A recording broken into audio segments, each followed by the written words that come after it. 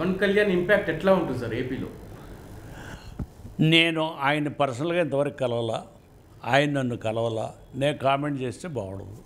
అంటే మీ అసెస్మెంట్ కొంచెం అంటే నా అసెస్మెంట్ పార్టీ కాస్త పుంజుకుంది.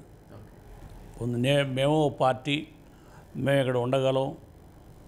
భావాలు చాలా బాగా ఉన్నాయి. ఎందుకంటే ఫర్ ఎగ్జాంపుల్ సీతమ్మ క్యాంటీన్స్ పెడతానని ఆయన ఒక అనౌన్స్మెంట్ చేశాడు. సీతమ్మ ఎవరో తెలుసా మీకు? డొక్కా సీతమ్మ తెలుసా? డొక్కా సీతమ్మ పేరు. ఆమె రాజమండ్రి పక్కన ఒక గ్రామం. ఆ గ్రామానికి కాటన్ దొర బ్రిడ్జి కట్టినాక నీళ్ళు వచ్చి వాళ్ళ చేతులన్నీ పంటలు పండినాయి. వచ్చిన వాళ్ళందరికీ భోజనం పెట్టేది. ఎవరు వచ్చినా ఇంటికి భోజనం పెట్టేది. పొద్దునే సాయంత్రం అనేది లేదు, వంట వండి అక్కడ పెడుతూనే ఉండేది. అది చెయ్యి అట్లా నరం లేని చేయలాగా అలా వడ్డిస్తూనే ఉండేది. ఒకరోజుని కాటన్ దొరగారు పంచి కట్టుకుని ఆమె దగ్గరికి పళ్ళె మూసుకుని వెళ్ళాడు భోజనానికి. పెడితే ఎవరో ఇంగ్లీష్ ట్రాన్స్లేట్ చేసేవాళ్ళు ఉంటారు కదా, చేసి చెప్పారు, అయ్యా నువ్వా అయ్యా అని చెప్పి ఆయన దండం పెట్టి, నీ మూలనే కదా అయ్యా మేమంతా బతుకుతూ ఉంది, ఈ చేలన్నీ పండిని ఎట్లా పెడుతున్నామ్మా ఇంత భోజనం అది ఇంతమందికి అని అంటే, నేనెవరినమ్మా పెట్టడానికి, ఇదంతా నీదే కదా, నువ్వే కదా చేసిందని చెప్పింది. ఆయన ఏం చేశాడు తెలుసా? ఆయన కింగ్ జార్జ్ 5 ఉండేవాడు అప్పుడు.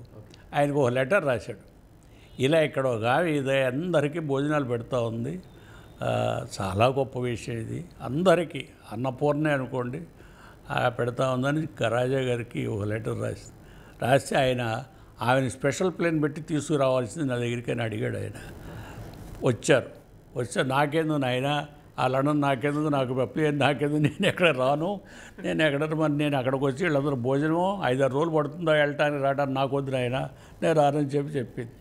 ఈ మాట చెప్తే ఆయన వాళ్ళు ఆశ్చర్యపోయారు లండన్లో.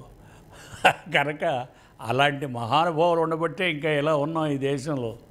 అలా అంత త్యాగపురుషులు. అదో రోజుని మొట్టమొదటి ఇండియాలో నో ట్యాక్స్ క్యాంపెయిన్ స్టార్ట్ చేసింది గుంటూరులో. నో ట్యాక్స్ క్యాంపెయిన్, ఇంగ్లీష్ వాళ్ళు ఊరిని వెళ్ళిపోయారైనా నో ట్యాక్స్ క్యాంపెయిన్ స్టార్ట్ చేశారు. మొట్టమొదట కలెక్టరేట్ మీద జెండా ఎగరేశాడు ఒక ప్లీడర్ గారు అక్కడ.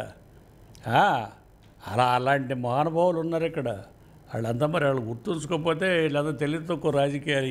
ఏవి రాజకీయాలు? ఈ రాజకీయాలు అన్నీ కమర్షియలైజ్ అయిపోయినాయి. రాజకీయాలు కమర్షియలైజ్ అయిపోయి మామూలు వాడు నుంచుకునే పరిస్థితి లేదు.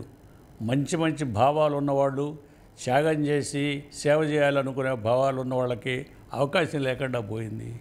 డబ్బు వ్యాపారస్తులు ఇప్పుడు ఎంపీగా నుంచోవాలంటే వ్యాపారస్తులు అయినా ఉండాలి, దొంగతనం అన్నా చేసి ఉండాలి, లేకపోతే వాడు ఎంపీగా నుంచోలేడు. అలా అయిపోయింది దేశం. అది పరిస్థితి. మొత్తంగా చూస్తే ఎన్టీఆర్ కాకుండా తెలుగుదేశం పార్టీ ఏర్పాటుకు సంబంధించి తెలుగుదేశం పార్టీ ఏర్పాటులో తాను కీలకంగా వివరించినట్టు నాదెండ్ల భాస్కర్ రావు చెప్తున్నారు. తాను తెలుగుదేశం పార్టీ ఏర్పాటు చేస్తే ఎన్టీఆర్ ఆ పార్టీకి సంబంధించిన కీలకంగా వివరించారు. పార్టీ అధికారంలోకి తీసుకురావడంలో ఎన్టీఆర్ కీలకంగా వివరించారని నాదెండ్ల భాస్కర్ రావు చెప్తున్నారు. హలో బిజీ పీపుల్, ఇక్కడ ఒక గంట ఉంది కదా, ఇన్ కేస్ మీరు దాన్ని యాక్టివేట్ చేసుకున్నట్లయితే మేము చేసే కొత్త వీడియోస్ నోటిఫికేషన్స్ మీకు వచ్చేస్తాయి. For more interesting videos please like, share and subscribe to Asianet news channel.